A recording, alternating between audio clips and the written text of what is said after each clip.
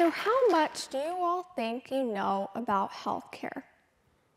In the midst of the COVID-19 pandemic, it often feels like we are surrounded by health-related information.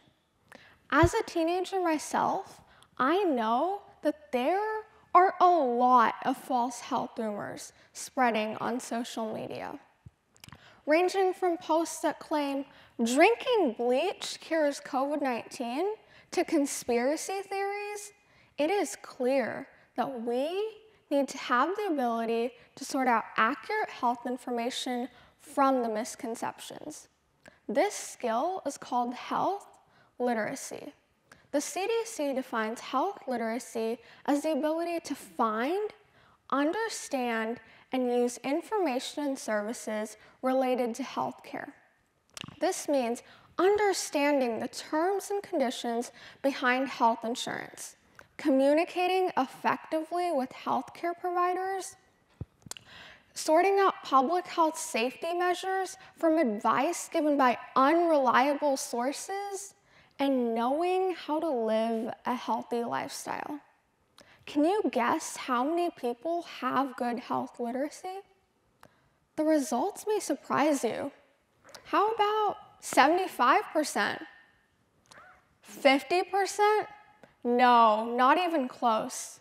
Only 12% of adults in the United States have good health literacy, according to the U.S. Department of Health and Human Services. And the consequences of low health literacy are widespread. A 2020 United Health Group report found that increasing health literacy rates among counties in the United States would lead to approximately 993,000 fewer hospitalizations and over $26.4 billion in potential savings per year. With all of these benefits of improving our healthcare knowledge, it is necessary for us to find a solution to this overlooked issue. So first, let's diagnose the root cause of low health literacy. Next, let's examine the effects of this problem. And finally, let's come up with a treatment plan to educate ourselves about healthcare. I know many of us can relate to feeling like healthcare providers speak another language filled with medical terms. However, this also extends to health insurance terminology. I mean, who actually knows what a deductible is? In fact, according to a Forbes June 2021 article, even after COVID-19, 2/3 of Americans can't correctly define health insurance premiums, co-payments, and deductibles.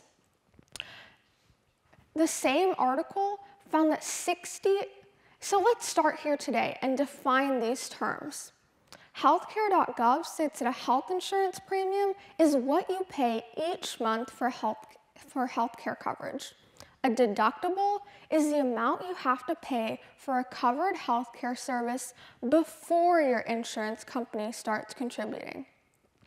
And a co-payment is a fixed amount you have to pay for a covered healthcare service after you've paid your deductible.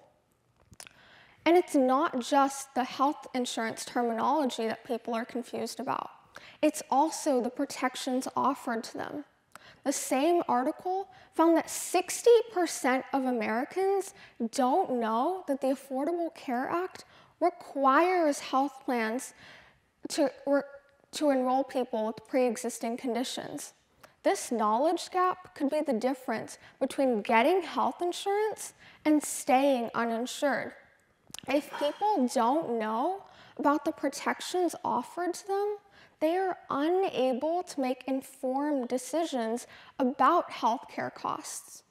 And the same article found that 25% of people don't seek medical care because they don't know if their insurance company will cover it. These patients may suffer worse health outcomes due to this unaddressed issue. This illustrates that low health literacy has detrimental consequences. Health literacy also relates to the ability to sort out health-related misinformation. Remember all of the crazy health hacks that were everywhere on social media, claiming to cure COVID-19 or cleanse toxins from your body?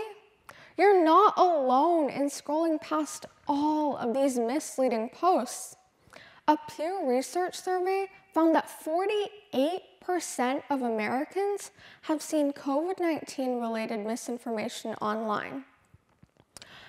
And the combination of low health literacy and the pervasiveness of misleading health guidance makes it harder to identify reliable public health sources. So let's start here today and ignore suspicious-looking health hacks and avoid sharing them on social media.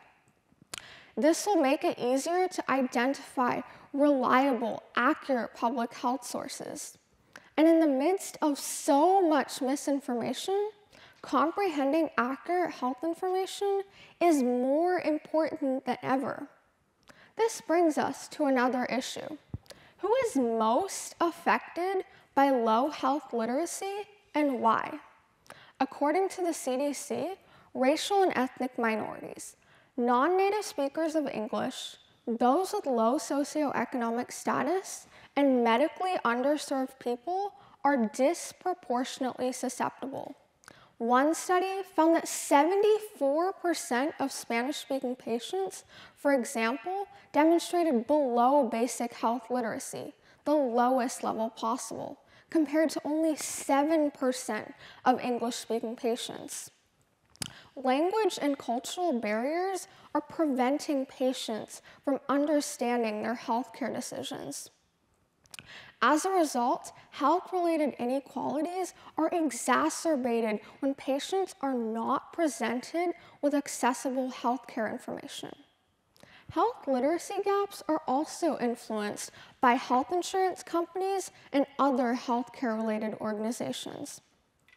The CDC defines organizational health literacy as how organizations and institutions are helping people make health decisions. Due to low health literacy, healthcare providers should try to explain health decisions to the populations they serve. On the other hand, patients should feel comfortable asking for clarifications about treatment plans and other health topics. It is vitally important that we address this issue and make sure everyone understands their healthcare decisions and choices. After all, the benefits of improving health literacy are monumental. So you might be wondering, how do we do this again? First, let's increase our knowledge about health insurance terms. Don't hesitate to ask questions about the terms and conditions and health topics that you don't understand. Your health is at stake here.